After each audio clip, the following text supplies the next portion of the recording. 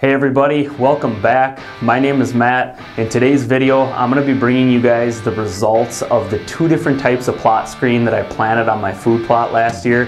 On one side, I planted the Northwoods Whitetail blend. On the other side, I planted the Frigid Forage plot screen blend. I think you guys are going to be surprised by the results. There was a pretty big difference between the two. Stick around to the end of the video because that's where I show what both of those types do under snow load. We got about a foot of snow on them. Pretty cool, pretty different results. If you guys are new to the channel, I ask that you hit that subscribe button. I hope to earn that from you guys with this video. And with that, let's get right into it and take a look. Hey everybody, today I'm going to be planting plot screen on our new food plot. I'm actually going to be planting two different types. First one I'm going to be planting is this Frigid Forage blend. This is what the bag looks like right here. And I'm also going to be planting the Northwoods Whitetail blend. You do not want to overseed this or seed it too heavy. I am going to round up my number just slightly though, because I do expect some of my seeds to wind up outside of the food plot.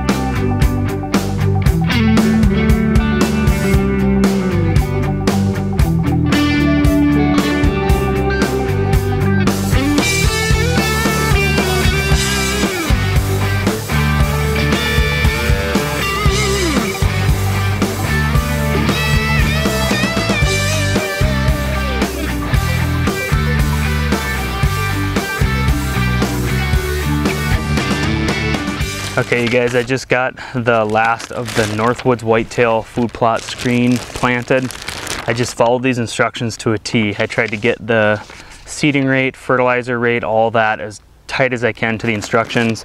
This is what it looks like. This is the red seed. It's just a blend of sorghum. So I'm really excited to see what this stuff does. We got a big rain coming in 2 nights. And this was an opportunity for me to get this in the ground. I got almost the whole thing encased in plot screen. Kept them separate. I followed the instructions on the bags for the seed rates, and I'm gonna be checking in with you guys throughout the summer, showing you the growth on them. I'm really excited to compare these two mixes. I'll bring you guys the results this summer. All right, you guys, it's the 4th of July today. We're doing a check-in on the plot screen. This stuff right in front of me that you're seeing is the Frigid Forage blend. Overall, I'm pretty happy with how this stuff is coming up. There's a lot of sorghum in this, and the only real difference that I can find in the Northwoods Whitetail version, or excuse me, the Frigid Forage compared to the Northwoods Whitetail is that the Frigid Forage actually has some Egyptian wheat in it, and whereas the Northwoods Whitetail blend is completely sorghum. Couple interesting things here.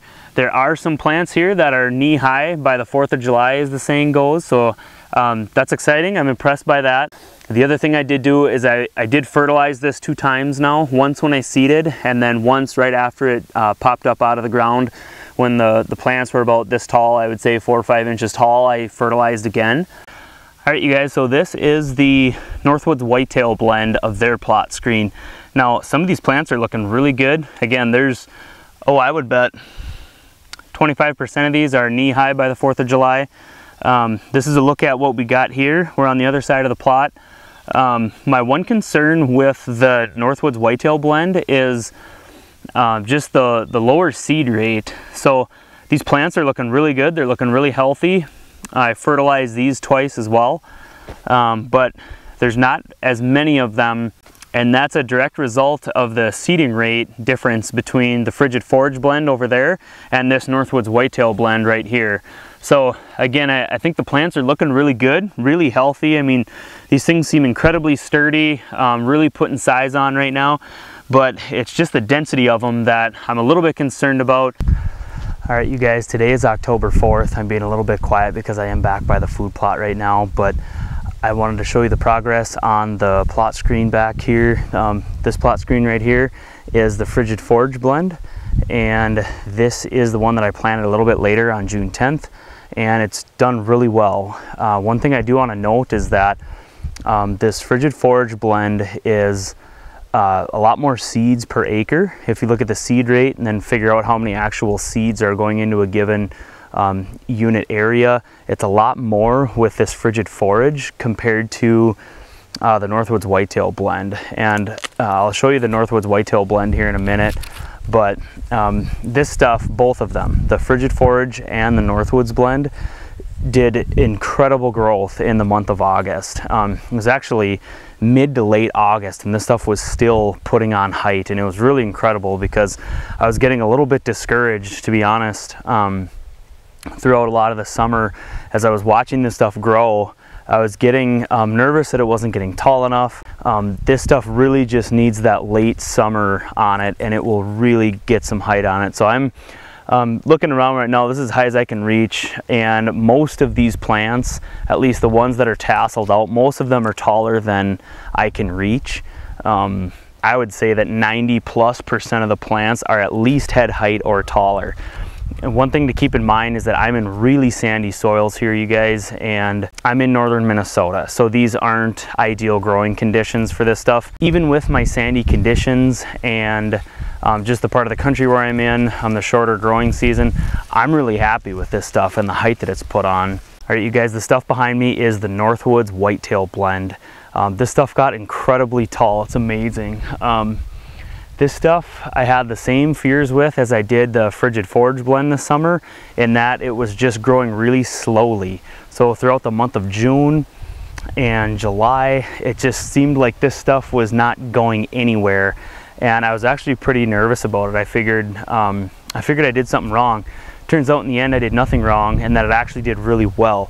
The whole key here, you guys, is don't get nervous until late August. This stuff needs the whole month of August, so does the Frigid Forage, and this stuff just put on incredible growth. It was still growing into the month of September.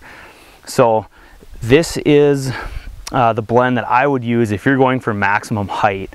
Again, if there's a highway embankment up high, a house, a hill, whatever it might be that you're trying to screen off, this stuff put on incredible height, way more so than the Frigid Forage did. Again, keep in mind I'm in sandy soils here, and where you're at, the characteristics could be a little bit different, but by and large, that Frigid Forage blend was on average much shorter than the Northwoods Whitetail blend. So the other thing I want to show you guys is the difference in diameter of these trunks between the Northwoods Whitetail blend and then the Frigid Forage blend over there.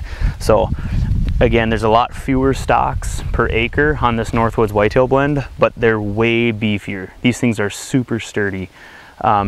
These look like corn stalks on the diameter of them. And again, this is the Northwoods blend right here that I'm looking at now. And when you compare this to the stalks on the Frigid Forage blend, huge difference. Again, corn stalks here, roughly diameter with the Northwoods Whitetail blend, and that Frigid Forage blend is much thinner. Now that doesn't mean that that Frigid Forage blend is not gonna stand up throughout the whole fall. That remains to be seen, but big difference there in terms of plant sturdiness, and of course the height is way different. This Northwoods Whitetail blend is, I would say on average, this stuff is a good 2.5 feet taller, 3 feet taller than the Frigid Forage blend. All right, you guys, it's mid-December and doing a final check here on the plot screen. This is the Frigid Forage blend behind me.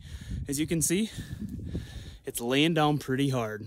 You can see that a lot of it has bent over, it's kinked, it's broken, and the snow has just sort of drifted up through it, and there's only a few remaining stalks standing.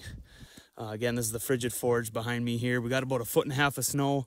We've had a handful of winter storm events. We actually just had a big one come through here. That's why I thought you guys would be interested in seeing it after a big snowstorm.